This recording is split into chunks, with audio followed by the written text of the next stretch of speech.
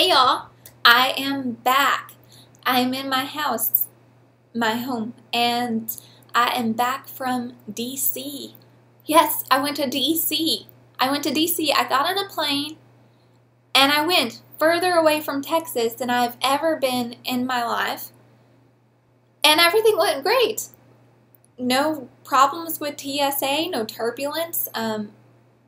Nothing went wrong, so probably, the next trip we take is something that's going to go wrong. I just had in my mind the Golden Girls scene where Dorothy is just terrified of being on a plane, and Blanche is trying to console her, and she says, "Here, take my hand," and she squeezes the life out of her hand, and then Blanche gives her some champagne, hoping that it will calm her down, and they start talking about their worst fears that they've, anyway, I had that scene just stuck in my head, and I was terrified of getting on the plane, but nothing happened. We were all great, and it went great. The kids and my husband went with me. We did the family thing. We went to so many places. We homeschool, and that was a big part of it. We wanted our kids to see American history right up, in front of their face. So we went to the memorials, we went to statues, we went to the Capitol tour. We had a tour of the Capitol. And we saw the White House, we saw Arlington Cemetery. I mean, we saw museums. There was just so much that we did as a family. And also, I was there for the Eagle Forum Council of 2017. Yes, look. I am an Eagle Forum member. So I am really excited about this. I had the time of my life. The Capitol tour was actually through the Eagle Forum. So what is the Eagle Forum? It is a pro-family movement started by the original anti-feminist Phyllis Schlafly. Not the original, but one of the more known trailblazers. In 1972, as a grassroots organization, just started with a bunch of conservative women, housewives. They did literature, pamphlets, and they lobbied, their representatives to defeat the ERA, the Equal Rights Amendment, the feminist bill of the day, and they were successful. And they're still successful today in lobbying their representatives. There was a time set out in the conference to lobby your representatives, and they had a debriefing before that to give actual policy information to women. And you should have seen these women. They know exactly what they're talking about. They know exactly what policy is in place, and they know exactly what policy they want to be in place. I heard so many speakers and took so many notes, and there were so many handouts, and there was so much information.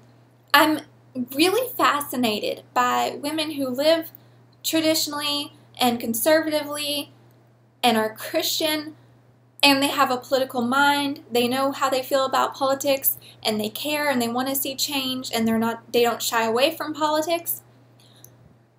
But these women, they are taking it a step above. They are educating themselves on the ins and outs of these laws and policies, and oh, it was just.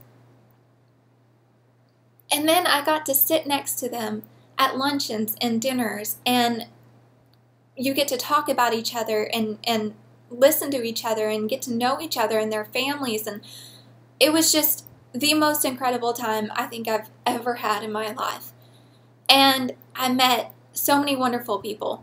I met Phyllis Schlafly's daughter, Ann Corey, and that there was an interview, and there will be a standalone Phyllis Schlafly dedicated video coming soon. And I met Michelle Bachmann. I met Justice Clarence Thomas. And these people were so sweet. My husband and the kids, they didn't have a ticket to the Eagle Council, but when I told him how much he really liked Justice Clarence Thomas, they let him and the kids come and have dinner with us when he was speaking. So at one point, I'm sitting in this dinner, and all these patriots are surrounding me, and these families, and then I have my family here, and my youngest fell asleep because it was getting late in the evening, and I had him up against me on my chest. I was holding him, and there was my husband and my other one, next to me, and everybody is concluding the night with singing God Bless America. And I have my family, and we're singing God Bless America, and I said, this is what it's all about. This is what everything is all about. And it was so emotional, and meeting these women it was so emotional. You could see just how much they care about families and their country and God and just policy. I mean, can I just reiterate again that they actually know what's going on, and they stand up, they ask questions, they make statements, they are mind-blowing. I mean, to see grandmas up there saying, this is what we need to get done, this is what we need to get done, and this is what we need to pass. And with such vigor and fire and just, oh, it was great. And then I met just some wonderful ladies who really had a lot to say about Phyllis Schlafly, and they're excited that maybe a new generation of women, of men who can take over this organization in the future and learn. I'm so excited to learn from these people, and I'm so excited to be under their wing, eagles. Yeah. One lady said at the end of the conference that they're boxing up the eagle pins, and I said, you're boxing up the pins? She said, yes, I'm boxing up the pins. We're done. And I said, do I have to get mine back? And she said, no, I'm boxing up the pins, so do you want another one? And I said, oh, okay, because you are going to have to take this out of my cold, dead hands. I'm not giving this back. I had so much fun, and I'm so excited to be learning from these wonderful ladies, and I was so exhausted from running around doing family stuff with the kids and my husband, and then attending these lectures and these talks and the dinners and the lunches.